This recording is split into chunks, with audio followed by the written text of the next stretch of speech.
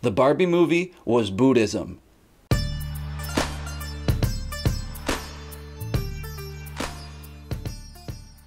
Barbie Land is the Buddhist realm of the gods, or the devas, where they have every opulent pleasure they can imagine, but they're also prevented from needing to do any spiritual work because everything's great. It's the epitome of ignorance is bliss.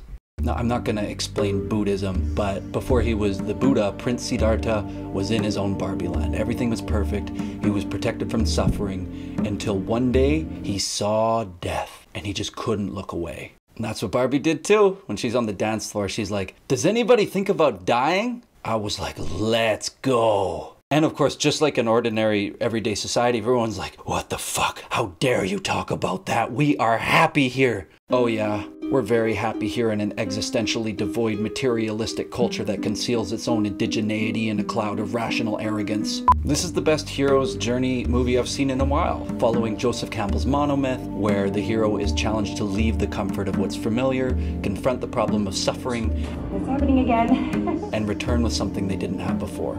I love the twist on the Matrix moment, the refusal of the call to action, where instead of the pills they had the Birkenstock and the Barbie shoe, and she's like, no, I don't want that. And weird Barbie's like, you have to say yes. Now the hero always has to go through some rough shit before they reach apotheosis, or their highest crescendo of their development, and they have to descend into the underworld. And when Barbie sees what Ken has done to the whole space, eradicated everything that's familiar, her underworld is just sort of like going plastic mode, just kind of like lying face down on the floor. And you might think you'd never want to end up here, but you do want to end up here, because this is where we're freed from the just enormous weight of the sense of control and rigid structure and the flimsy strings with which we hold up what we think is our own well-being, until we're just so overwhelmed by the weight that we just let go. Now, if you find yourself wondering why I'm applying the typically masculine hero's journey to a feminist film, I would actually argue that at the zenith of the hero's journey, all the masculine fighting stops, and they actually reconcile with the eternal feminine, engaging in an act of pure surrender where they accept eradication of their ego or even death itself when they bow to the eternal Tao. If you strike me down, I shall become more powerful than you can possibly imagine. This is Encanto's Mirabelle softening her grip on her quest for superpowers and actually accepting what her powers are. This is Jesus on the cross saying, "Forgive them, for they know not what they do."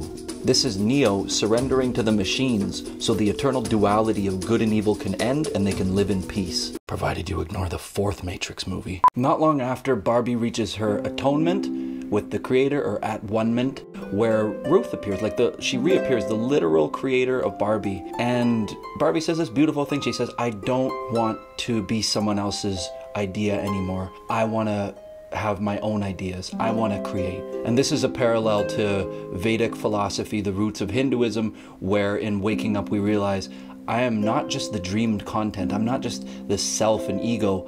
I'm the dreamer. In this beautiful symbolic moment, Barbie sort of disappears into the eternal white Christed light of her own awakening.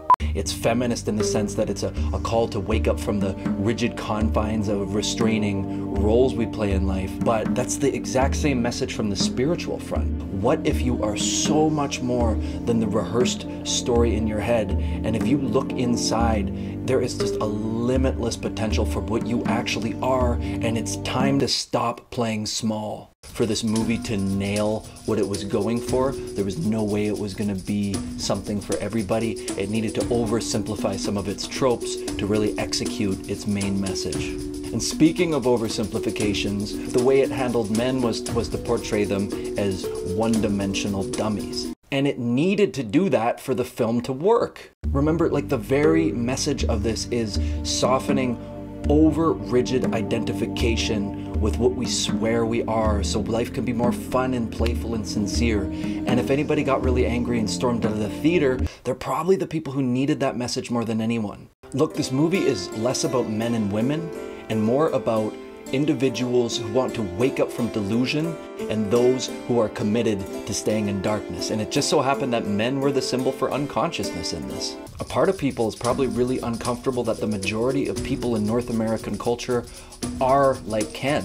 They aren't connected to the deeper sense of what their purpose is, and so they try to kind of puff it up outwards through some sort of superficial identification with like the least interesting parts of who we actually are. This film isn't going to flatter everybody's personality identification, but if watched deeper, it will give everybody an opportunity to wake up from the confines of our smaller selves. Shit, I hope they don't notice that I only briefly talked about Buddhism before shifting to a non-denominational focus on the general perennial tradition of spiritual awakening. All right, that's it.